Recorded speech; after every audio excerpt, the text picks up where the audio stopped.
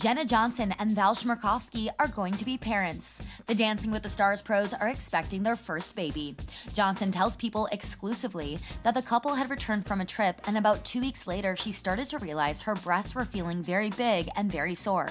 She shared that she also hadn't started her period yet, so she took a pregnancy test and it turned positive immediately. She says that the shock and just disbelief was insane, adding that she couldn't believe it because it wasn't an easy journey for the couple to get pregnant.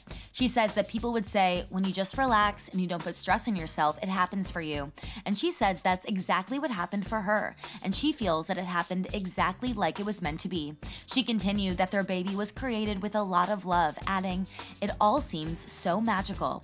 Johnson was thrilled to share her happy news, but she also wanted to tell Chmerkovskiy in a memorable way. So she bought a pair of white baby Jordan sneakers and put them in a shoebox of his size so that he wouldn't suspect anything. She also added 2 pregnancy tests in the box. Johnson shares that Chmerkovskiy was looking at the shoes and thinking, how small are these sneakers, before it hit him.